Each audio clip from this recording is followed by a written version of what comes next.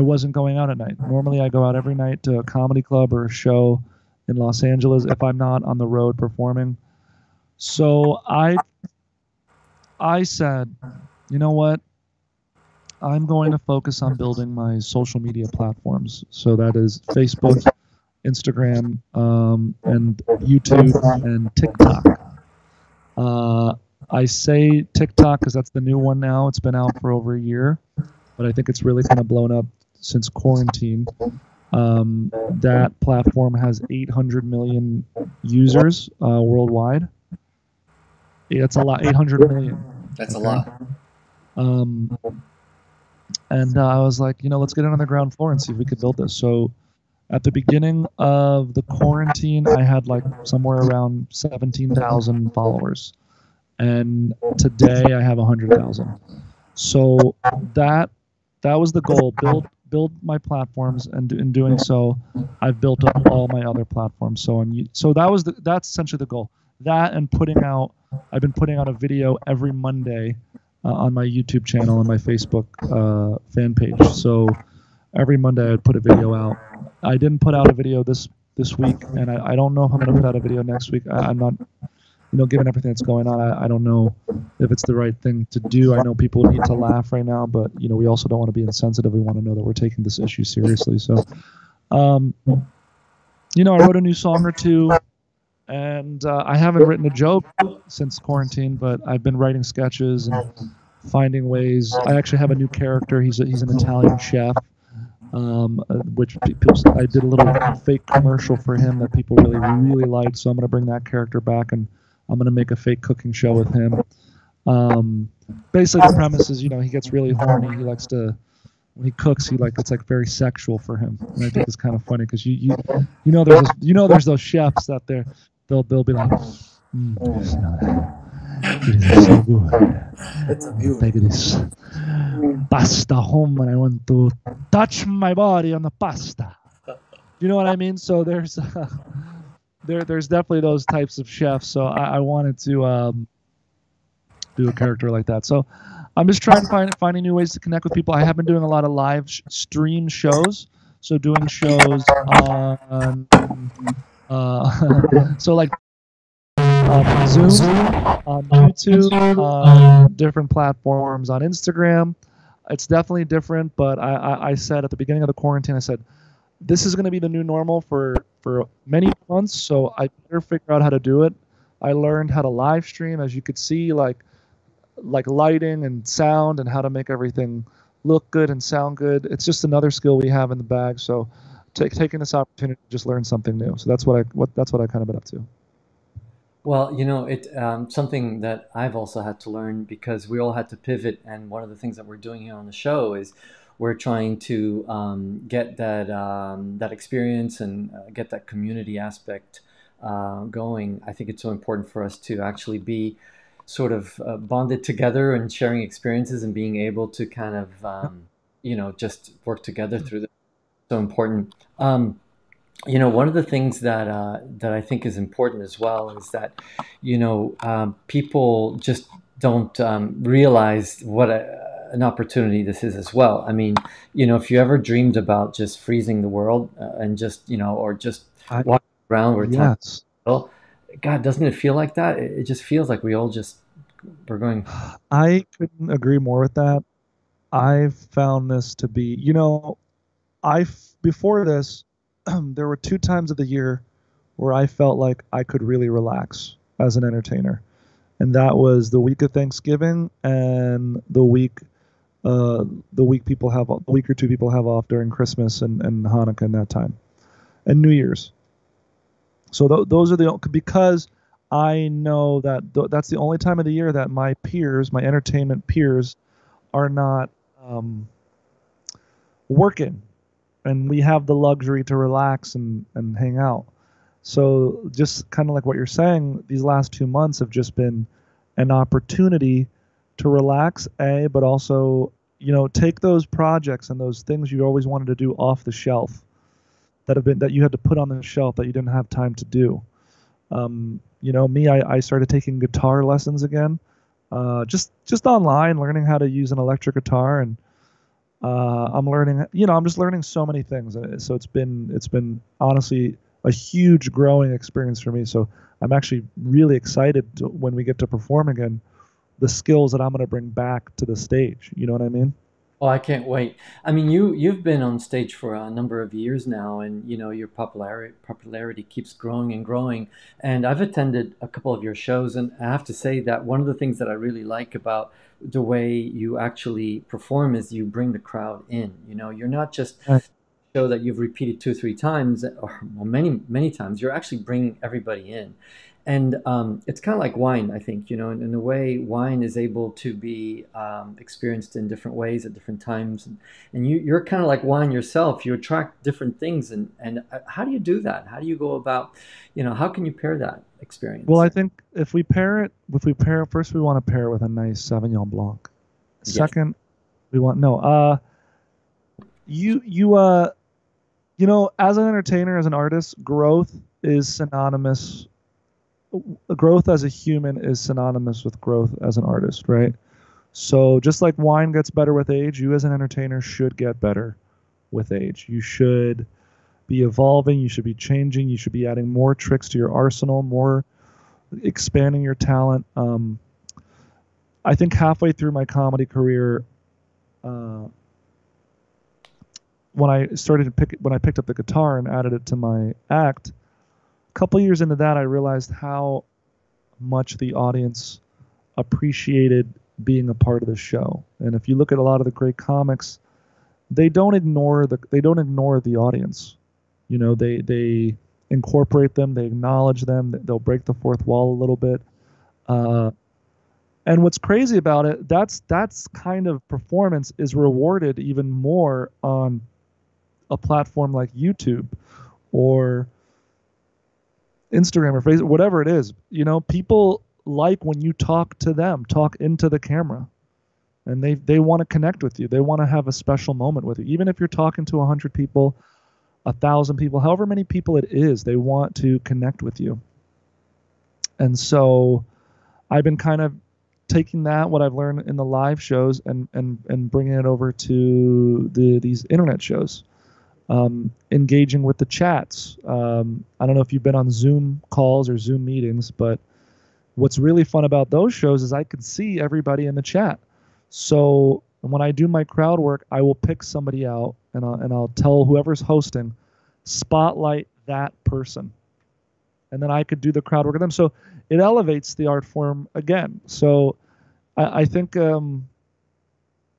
also performing live. I forget the question. I feel like what happens, you ask me a question, then I just start fucking. It's just No, actually, it no, I that's start rambling. no, You because know. you actually are doing exactly what everybody's doing right now. We're pivoting into different ideas and different strategies so that we can remain relevant and we can do Right. our love to do.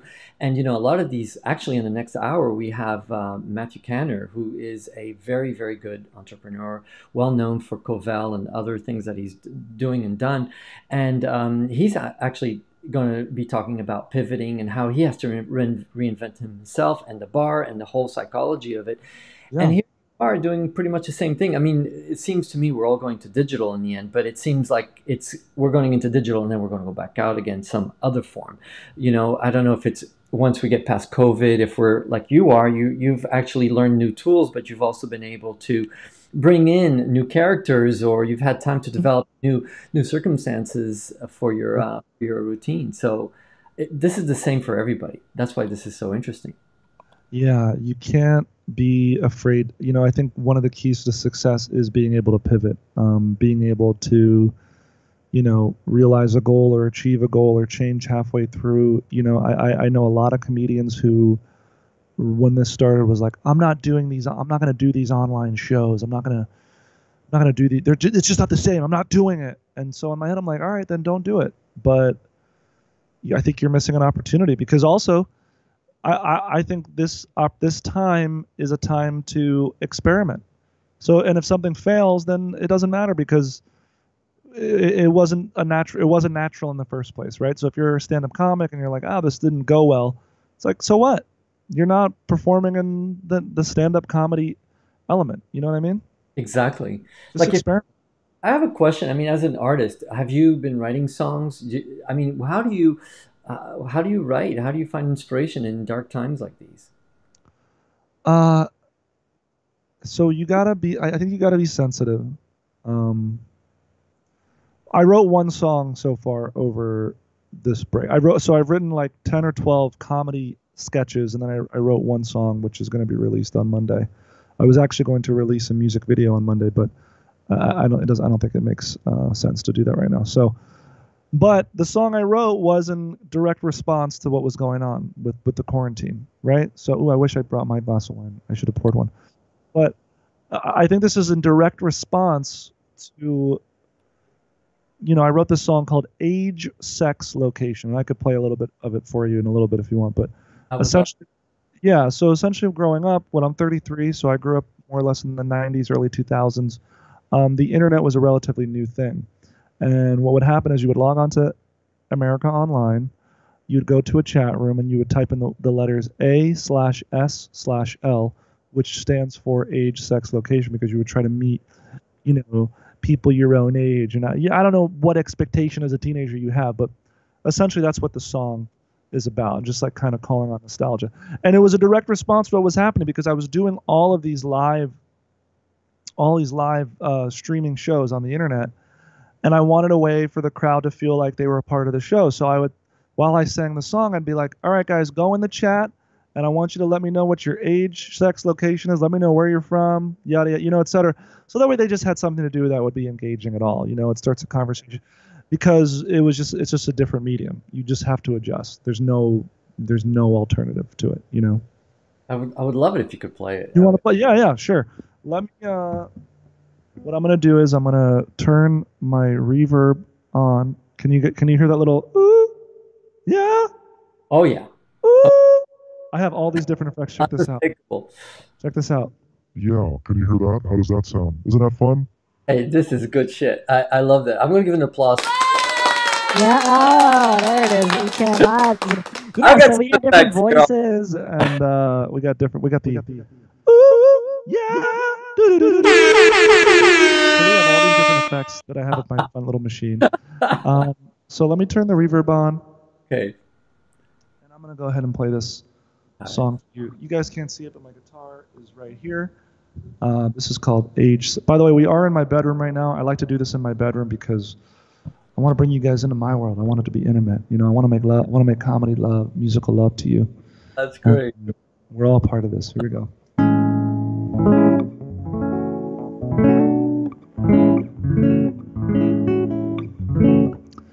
Age, sex, location. Age, sex, location. Age, sex, location. Age, sex, location. I should also point out that I know sometimes it sounds like I'm saying AIDS, sex, location, but it's very difficult to say age over and over and over again. Okay? Just I get.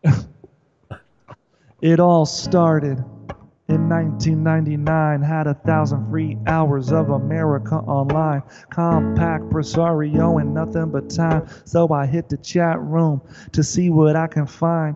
Hey, what's up? I get a reply. Username is Skater Girl 1985. Clickety clack, we wasting no time, cause we already know what's on our mind. Age, sex, location. Age, sex, location. Age, sex, location. Age, sex, location. Age, I'm 12. Sex, I am a man. New Jersey is where I am. She like, cool, 14. I live there too. And maybe one day I could meet you. Fast forward. At the mall, I sit here waiting. My heart is pounding, anticipating. What will Skater Girl really look like? Will we fall in love? Will we smash tonight? Suddenly someone sits next to me. They got a deep voice and say softly. Hold on, check this out. Hey, hold on. Sorry. Hey, how do you do? Turns out Skater Girl was a skater dude. Age, sex, location. Age, sex, location. Age, sex, location. Age, sex, location. Before I can speak, someone yells freeze. Skater dude yells, oh my god, the police. Two men tackle him to the floor, screaming, you won't hurt children anymore. When everything was over, said and done, I went right back to where it all began. My mom was like, stay off the internet, but you know I had to log on again and again. Age, sex, location. Hey, sex, location. Hey, sex, location, girl, I wanna know how old are you, and what is your sex, and if you want some, and what is your location, 'cause I want to be where you are, where you are.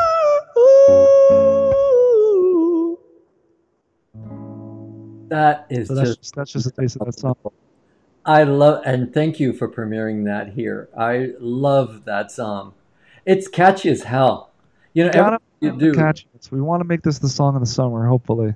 Oh my God, it's so funny, and it's also very, very, it's catchy, and it's got this beautiful rhythm.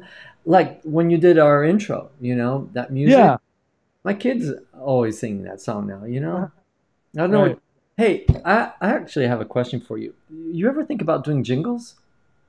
Of course, I think about doing jingles. Oh shit. Hey, I have an idea. You know, Okay. a lot of these microbrewers, they're thinking about new marketing ideas, and they're out there, peddling Yeah. as much as they sell. Especially now, it's tough. How about we just come up with this? Let's call a local guy, like a local brewer, Okay. and let's try and get this. Let's try and sell our jingle, your jingle, but Let's do it. let's see.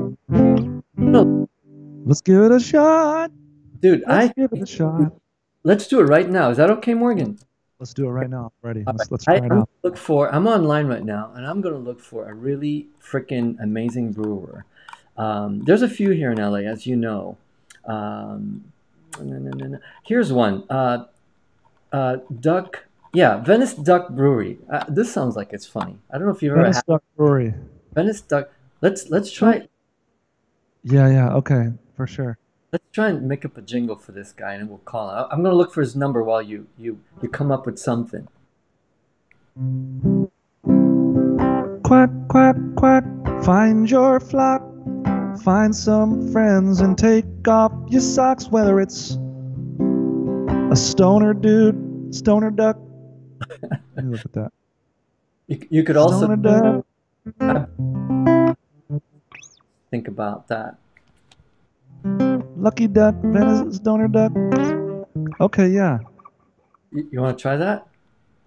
Yeah. Is he on the phone, or are we doing it right now? We're just doing it. Actually, you know what? I'm over here, and I actually found him, so I can call him, see if he answers. Let's do it.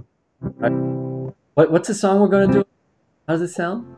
We're gonna do go. Get your friends and join the flock, because right now it's beer o'clock. You're gonna be a lucky duck, so go ahead and say quack, quack, quack, 'cause why the hell not? Venice Duck Brewery. That's It's all it. about the hops. Yeah, that's it. Venice Duck Brewery. Yeah, I've heard of these guys. I mean, they seem pretty good, right? Yeah. Let me.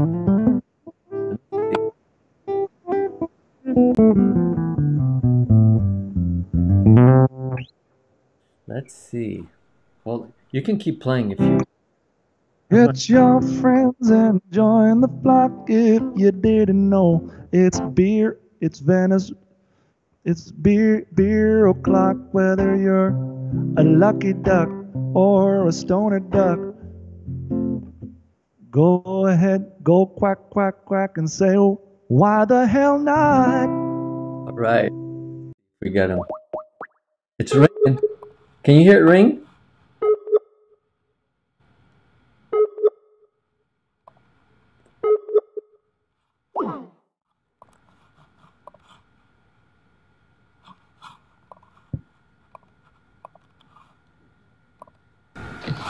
Well, I left him a message. I'm wondering if I can actually get him Okay. to join us. That would be an amazing thing if we could. get him. But anyway, I think that's a Did great he not idea. pick up? Did he not pick up? No, this guy didn't. I want to find more people to see if we can actually get them to pick just pitch these jingles. I think it would be such a good idea. Just say, hey, this is Morgan J, and guess what? I got a jingle for your beer or for your whiskey or for your gin, and you just go on the riff, and who knows? Maybe you got a Yeah, hit. What do you think? I think that's not a bad idea. Well, let's try one more thing here. Like, let's give this a shot. Let me see who we can find here. Can you hear me okay? Yeah. I just have you plugged in to my loop machine so I could loop some. Let's see if I can get. Who is this? His name is John Henry Binder. He's from Venice Duck Brewery. Let's see. Maybe he'll love this. I don't know. No. Okay, well, definitely John. I think he's ready to. Well, I'll tell you what. You should. I'll sing it. We'll have it recorded and we show it to him later. And we get his response. Idea. Let's do it. I'll just sing it right now. All right, man. It's kind of similar to what we just did. Get your friends and join the flock because right now it's beer o'clock. Kick off your shoes. You're a lucky duck. Quack, quack, quack. Why the hell not? Venice Duck Brewery. It's all about the hops. I think it's a hit. I'm telling you, this is the beer I want to drink with this song. It's great. Let me get some Venice Duck beer in my mouth. I want to gobble it up like the devil. Hey, why don't you shoot like something higher? You and I will actually practice this. I want to try Budweiser. We'll try Miller's. I mean, what are these people doing anyway? They don't have anything original, right?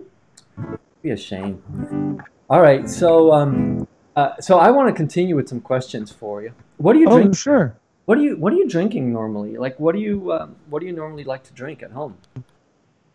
The last really. So I'll tell you what. The last really great drink I had, as a matter of fact, was a buddy of mine came over with a bottle of mezcal. Oh, that's good.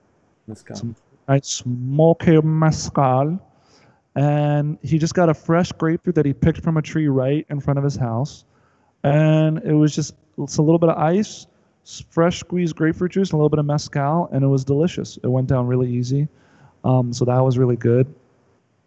Another cocktail I'll get like a LaCroix, and I'll mix that with vodka, and I'll make like kind of like a caipirinha. I don't know if you know what a caipirinha is, but Brazilian, sure, love it. Well, caipirinha is made with cachaça, which is sugarcane, and then you have a caipirosca, which is the same thing except it's vodka. So, let me turn the reverb off. So what we do is we'll take vodka, a little bit of sugar, a little bit of lime juice, and then LaCroix. And I guess you could use whatever flavor you want for the LaCroix, but it gives it like a nice little bubbly flavor, and it's delicious. Yeah. Oh, that's good. Yeah. That's good because caipirinha is something that I don't see a lot of people drinking out here. It's not something that's really.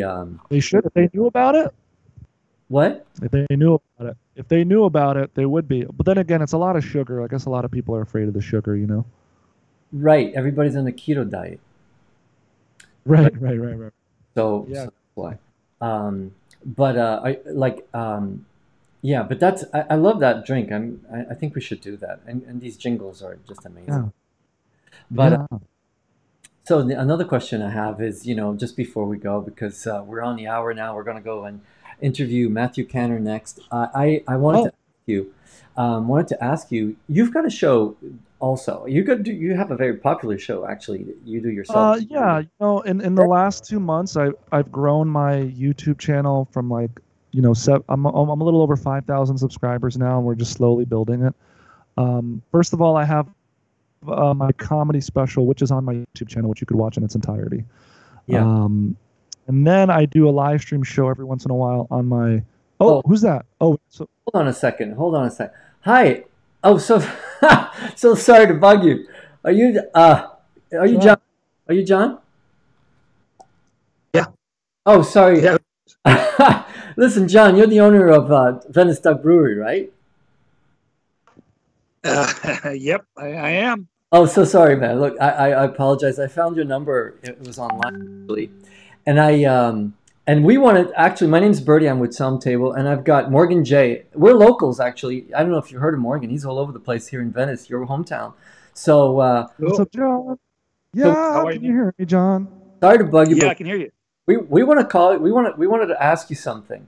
You know, you've got a very very popular beer, Venice Duck Brewery.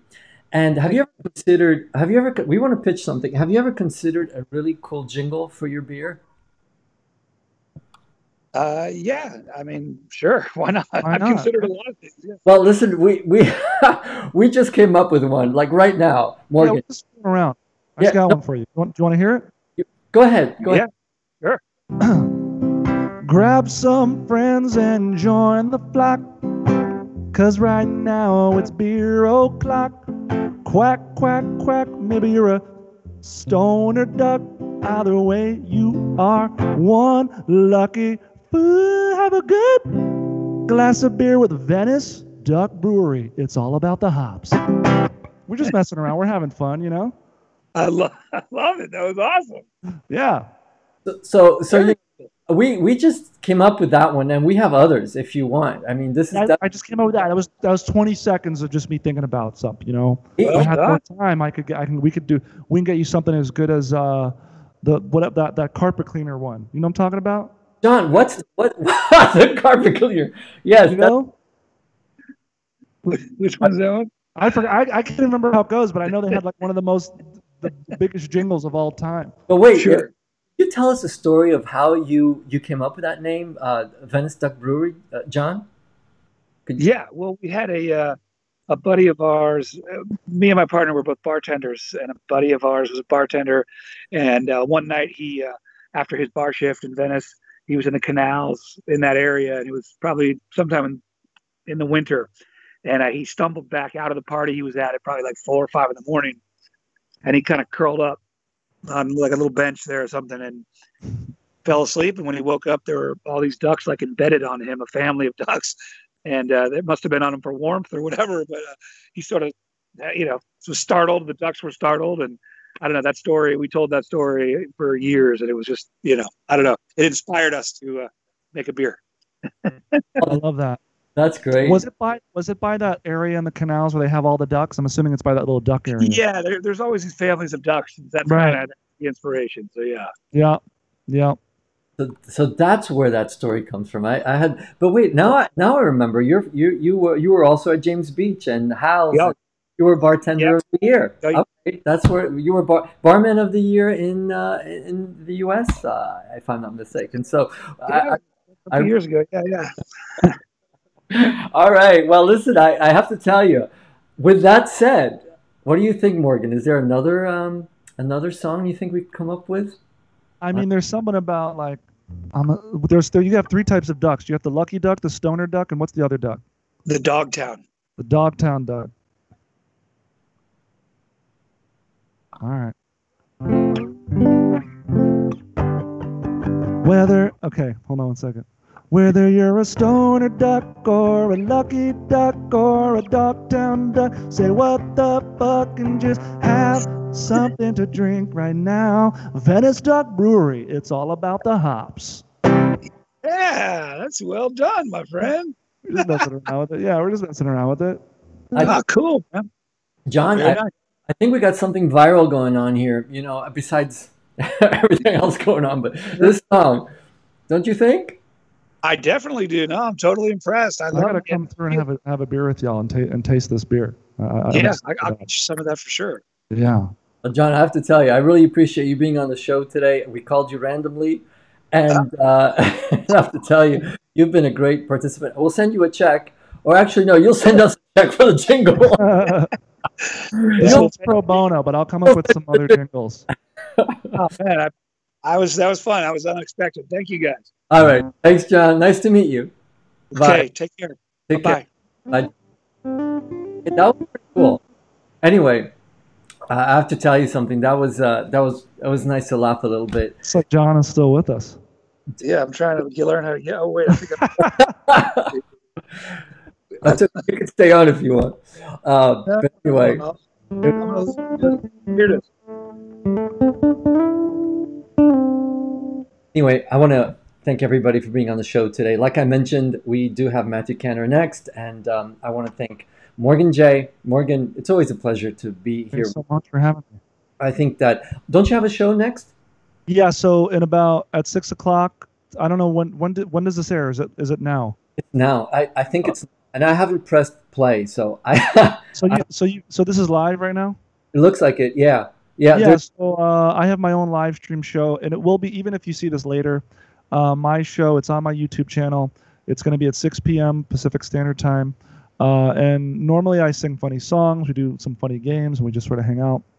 But given the political climate of the country, I think we could all be doing more and educating ourselves and things like that. So we're just going to be kind of talking about the Black Lives Matter movement. I'm going to be showing you text messages and phone calls from complete strangers who have reached out to me, just sort of telling me how they feel about what's going on in their towns and lives. And then from there, we are just going to continue the discussion. That's about it. Well, Morgan, I agree with you. I not only second that, but I think I applaud you for that and everything everybody's out there doing. We're going through some really tough times. Like I said, I applaud everybody that is fundraising, that is protesting, that is putting up what do you call it, wood things on the windows or taking them down. Whatever you're doing, Yeah. applaud everybody for that. And I really think that we'll get through this. I think there'll be better days. It's something that unfortunately happened. Maybe it had to happen. It's been happening every day for so many years. I mean, I remember '92 with Rodney King, and we still haven't made any changes since. So maybe this is the time, the moment. Maybe COVID even opened the door for us to really take stock of everything and to really make a significant change on everything. So Right. I want to thank you. I want to, just so everybody knows, right now I've been with Morgan J. Morgan J is from New York. He's here in LA. He's got a great show. And also I urge everybody to follow Morgan J and his channel. It is absolutely hilarious. I wanted Morgan to bring some light to everything that's happening. And for that, I thank you, Jay. I appreciate it. Thank you so much, Bertie. I appreciate it. Guys, enjoy the rest of your week. Keep educating yourselves, and I'll see you guys next time. Got it, man. Up next, Bye, guys. we have Matthew Canner, and Matthew is up, and he'll be telling us everything that's going on from the point of view of a sommelier, from the point of view of an entrepreneur, from the point of view of somebody who owns various businesses, and how he's pivoting and how he's able to circumnavigate everything that's going on. So up next, we have Matthew Canner.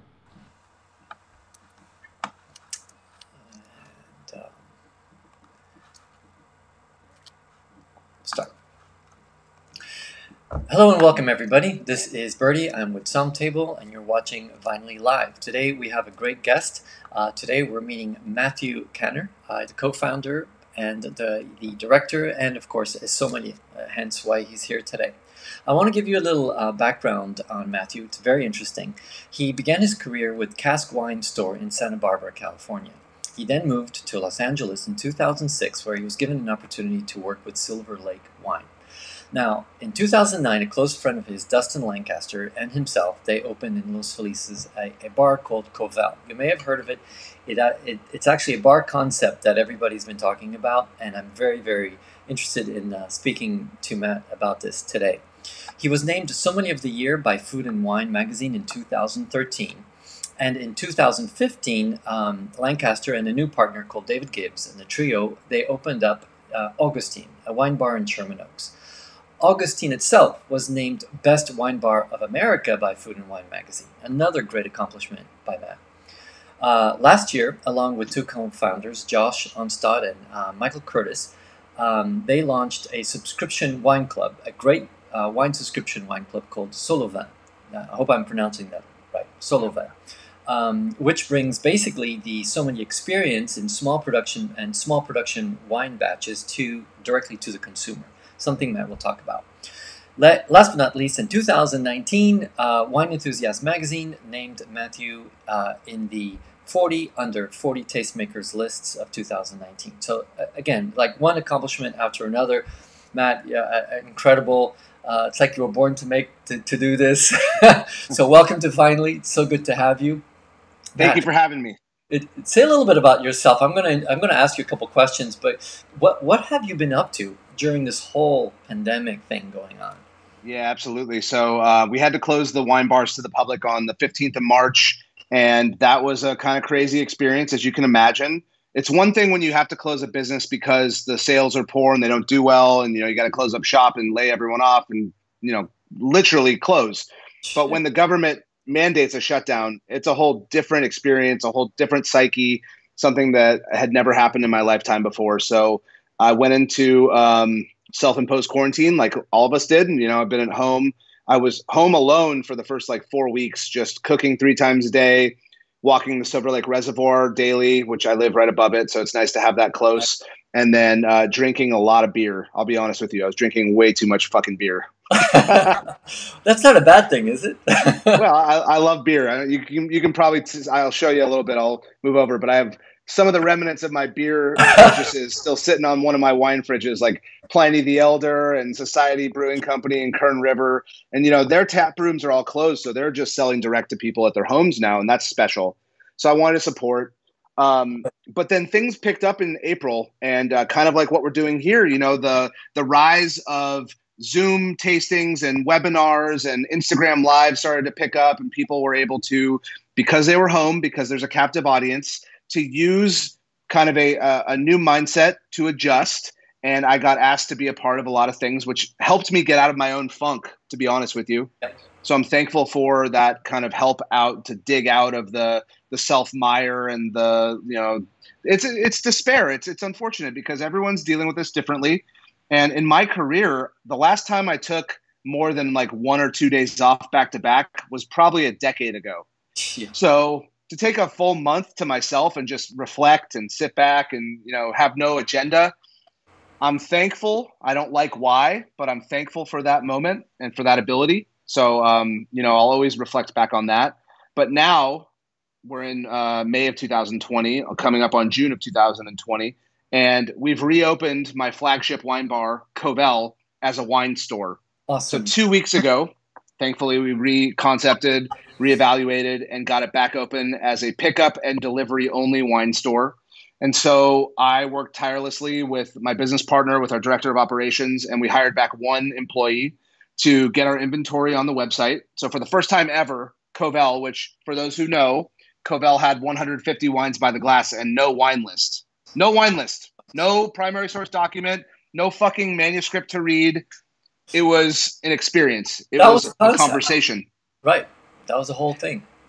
Now we're a wine store and you can go on our website and we have, 100 wines available by the bottle. So we're adapting, we're adjusting, we're having to get over it in our own heads what Covell is. And really at this point, it's all about adapting to the world around us. And I'm feeling hopeful for the future, but there's going to be a lot of changes. There's going to be things that we probably will never go back to in the habits that we had in certain wine bar contexts and hospitality. So I lament the things that are lost, but I'm also hopeful for the adjustment in the future. We're going to go in there and talk about that specifically because there's a lot of interesting points there. But you're right. It's almost like this big, humongous reset button just fell on top of us. And now we're like, what's happening? Maybe it's a blessing. Maybe it's not. We don't know. But it's certainly something of a challenge. That's for sure. Yeah, time will tell. But time will tell. And it's interesting what's going to happen in 20 years, how we'll see what we did, if we did it right or we did it wrong. Yeah. But hey, I want to take our viewers back a few years because I know you started in basically the wine business, from a wine store, which is funny enough how it's coming full circle. Now you're kind of in a wine store again.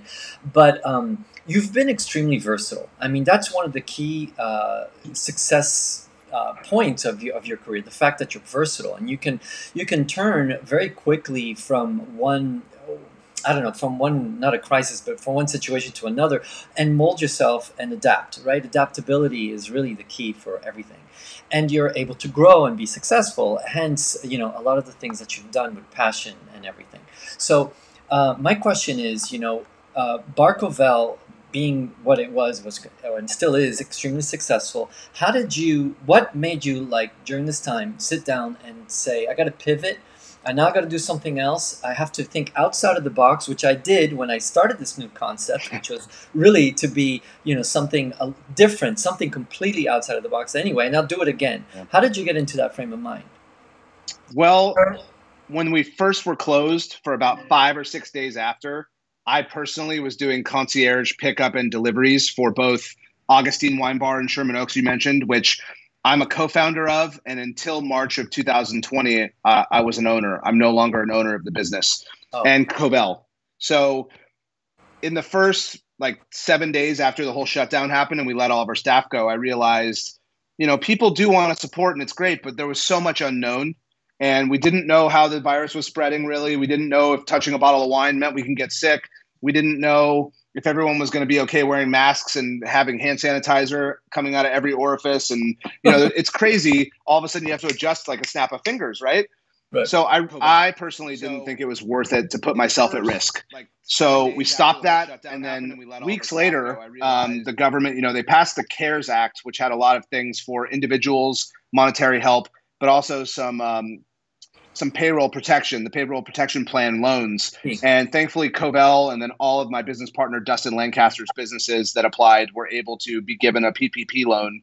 So that moment became really pivotal, that we then were on the clock to either use the money for the forgiveness ability or really reconcept and be smart about how you use that money to the business's advantage, because paying rent is going to continue to be a really challenging thing in the future. Our rent is built to be a $1.5 million business, not to be a wine store that's open 5 days a week for 5 hours a day. Exactly. So we got to figure out how to best use those funds. But the pivot made sense because we wanted to stimulate some sort of, we wanted to get people back to work somehow. And it's not a lot right now, but we're hoping that it builds to be able to bring more people back. And it also made sense given early in May, it was pretty clear to us that Los Angeles County is not going to open up just back the way it was for a while. We don't believe until August or so that they'll allow dine-in to happen again in LA proper. And so because of that, that meant we had 3 more months to figure out how to do some sort of commerce. And wine is a big time asset. Thankfully, if you keep it in a temperature controlled room, it doesn't go bad, but it also costs money to not only make people happy, but to be able to use our assets. And so with my experience, I was able then to go back, my past retail experiences, we were able to quickly reconcept and kind of get the doors back open in a virtual sense quickly. Now, I know you don't do, okay, so Matt, the other thing that's interesting, and I know this was the concept behind Covell, was to have 150 or more different types of wines available by the glass, which is an incredible feat on its own. But now, you're doing something which is going to, because of everything that's going on, it's going to change, obviously, again. So my question is, and you may remember, you and I were introduced by Rita Nabeiro, the winemaker from Adega Mayotte. And, here we're talking about these classic old world wines versus now these new world wines, which are closer and perhaps even, perhaps themselves are going through growth themselves and variety and taste and everything into different types of, into a different types of approaches. How is that relationship going to change? Are you going to change your menus, which you don't have any, but are you going to change the concept to adapt to a localized inventory, or are you still going to go worldwide, old and new world? It's a great question. And so what I can tell you is that before any of this happened, California wines, and I don't want to just say California, but the bulk of it is California. So American wines and encapsulation of Washington State, Oregon, New York State, Virginia, Texas, Michigan, Missouri, et al. Any of the states that we represent, Pennsylvania, Vermont. There's not a lot, but there's a few outside of California that make that high quality stuff that we're inspired to work with. California, though, represents about 30% of what we sell before March 15th, 2020. Right. Now, we're not looking necessarily to change exactly the breakdown of what we sell, but we are going to have to trim back our inventory because I used to be able to spend a lot of money per week for new wines. And thankfully we sold a lot of wine, so we could always justify the expenditure. But now, if they're going to limit our capacity by 20 or 40, however many percent, it looks like we'll probably be able to open to dine in with 25 or 50% of the capacity you used to allow. So that's a limitation of 50 or 75% less. There's no way you're going to be able to have the same amount of inventory. It's impossible. Right. So the wine store interim, this little in-between period, allows for us to sell off great wine at a very remarkable price. I mean, it's all retail. I looked up wine.com, Wine Searcher, my favorite wine stores in LA. If they had the same wine, or if the winery itself was selling it direct on their website, I price it the same as everyone else, because that's the only fair way to do it when it's online. The thing about the economics of a wine bar is you're paying for the service, the hospitality, the seat, the fact that someone's going to bring you a glass and tell you about the wine. Someone else is going to clean the glass. Someone else is going to clean up your crumbs when your cheese plate's done. So when you don't have that sort of experience, you just can't also have the price tag with that. So it's a totally different thing. And though, I'm a fan of wines from all over the world. My first love was the Northern Rhone Valley and also Burgundy. I realized quickly it was hard to afford those wines daily, so I've kind of changed my habits. Right. But people like Rita and her family in Alentejo, and my friends in Vino Verde and up in the Douro, and my friends in Pajara and all these great regions, I will continue to tell their stories because I love what they do. We're just going to have to be a little bit more specific about how we do it in this new mindset. So what it looks like will happen, and I'm not going on record and saying this is what will happen, but this is kind of the mindset that we're playing with. We have some time still. I believe we're going to do a concept within a concept called Curated by Covell, which will be a new mindset of this kind of new world adjustment period, whatever it's going to be. And we'll probably whittle it down to more like 40 or 50 wines that'll be available monthly. And maybe they'll have a commonality. Maybe they'll all be from one region or one country. Maybe we'll just say fuck it and do anything from anywhere. I don't know exactly what, but the 150 that we had will definitely be truncated down, just because we can't in the kind of the mindset you have to have in business is you're forecasting, right? And the current information we have, you can't forecast at all. There's nothing you can forecast for except for chaos. And that's absolutely no way to make a business plan. So we're trying to come up with ways that will still have people be familiar with the Covell experience, but also allow for us to pivot, adjust, change, given the fact we have no fucking clue what happens next. And it's interesting because this actually gave way to a new business idea, new business vertical that you weren't really expecting. You probably wouldn't have really done this if it didn't if this didn't happen, right? Or would you? Maybe you would have. I'm not sure. So there's been some kind of desire, I should say, in my life to work a normal work schedule. I forget what that's like. I usually work anywhere from 60 to 70 hours a week, depending on what's going on. And I'm not behind a bar that much, but it's like you wake up at 7:30, you're working by 8:39, your day ends at 10 p.m. It's just a common thing. It's what happens in this world. And it's 7 days a week. To take a day off is rare in my world. So I've been trying to kind of trim back my responsibility levels and also think of the future, because I want to have a family. I want to have a wife. I want to have kids. I want these things. Exactly. And it's going to be hard to do that in the world I currently allow myself to exist. So having a wine store has been something that's definitely come up in my mind. But another segue, which I know you want to talk about anyway, which is the concept of this wine club that we brought up, Sullivan. There's talk of that down the road becoming an actual location with a store and with more of a community behind it. But when this whole pandemic hit, Sullivan actually kind of got put on pause for a moment. And when we reopened Covell, we realized it was actually a great opportunity to think outside the box, literally think outside the Sullivan box. And instead of doing the 3 bottles a month for $80, which was what we had been doing for the last year, we're now doing a new subscription base where it's going to cost $50 a month, $50 per month for your subscription. What that subscription will do is when you get charged, you'll get an email, and it will unlock your ability to pick one of our themed boxes that we'll have available. And there will be many options each month. So that $50 will be basically a credit that you'll get to then put forward to choose which box you want. Maybe 1 month you want all rosés, 1 month you want all sparkling, 1 month you want French only, 1 month you want Italian, 1 month you want all orange wines. We fucking got you. We're going to nail this for you. And it's going to be a way for not only that, so you can choose that way, but you can add another box if maybe one other one inspires you and you can't pick. Yeah. There'll be a way for people to I don't like using the term upsell, but there'll be a way for added sales. And another thing, share it, or as a gift. Say again? You could share it or gift it, or yeah, exactly. And then another great part is, like, let's say someone's on a budget and the $50 a month was a little too much for them. Maybe we're going to have some boxes that are priced less than $50 as well. That difference, that $10 difference, because I think the lowest will be $40. That $10 will go forward and be a credit for your next month. So you're not going to lose money. You're not going to, we'll be mindful of the fact that also budgets are changing.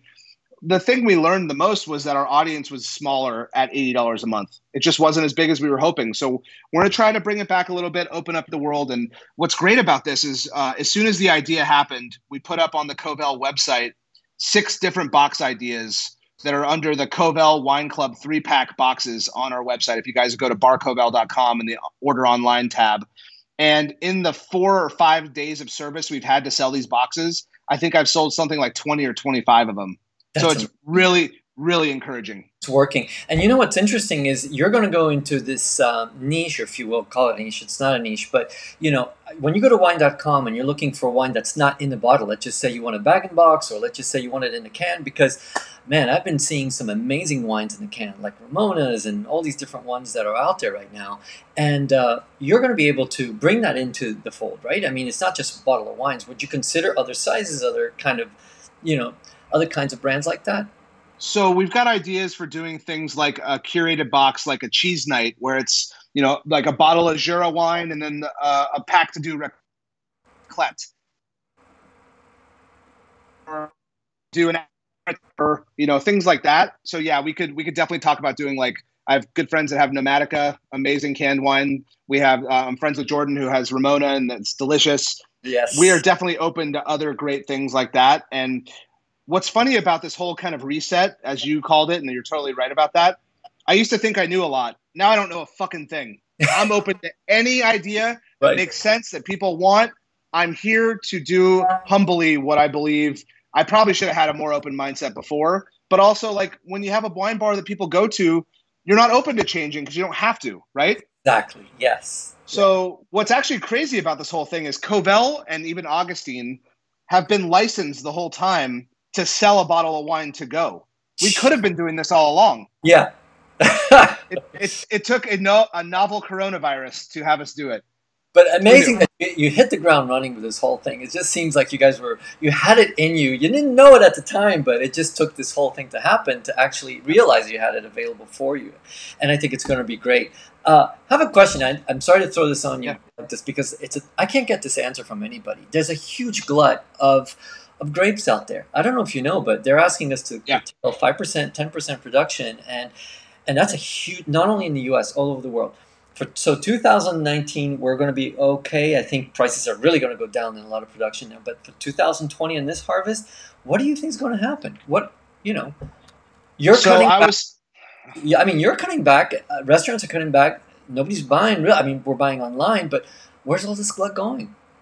I was set to give what was going to be a kind of a negative wine seminar. I hate to say it that way, but it's a big wine conference in Paso Robles that happens, the Central Coast Wine Conference or something like that. I forget the actual title now, but it was meant to be on the 24th of March.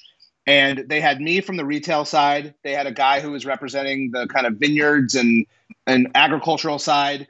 And all of us were coming back to the same thing. They wanted to talk about, the state of the business. And from his perspective, he kept saying, there's so many vineyards that no one's going to source from, and the fruit prices are going to go down. Everyone kept planting as many vineyards and as many vineyards as possible. And unfortunately, what happened is you reach this, kind of max. You're maxed out on the ground you can put grapes in, and there's no one to buy it. So what does that mean? That means there's a bunch of fruit that someone's being paid to farm that there's no market for. Right. And especially if there's wineries who have to produce less wine and there's less retail partners to sell through, ultimately what's going to happen is a lot of people are going to lose a lot of money. Yeah. Bank loans are going to get defaulted on. Leases are going to get broken. And I think ultimately the rise of the home winemaker might come back. Truly. I mean, that's very possible.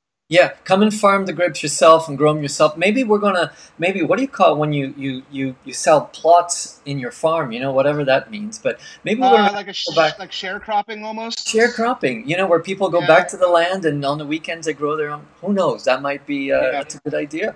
But I tell you, this is the big old equalizer. I have to tell you, it's like it's been flattening everybody. We are all in the same starting gate as everybody else, and it's interesting.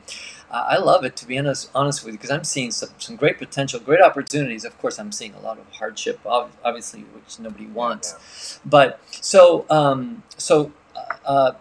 let's just fast forward to 20 years. And this is kind of like an unfair question, but 20 years from now, let's just say, you know, you made the right moves. Everything was exactly what you should have done during this crisis. What do you think that picture looks like in your view? Things that you've done, you did it right, and fast forward.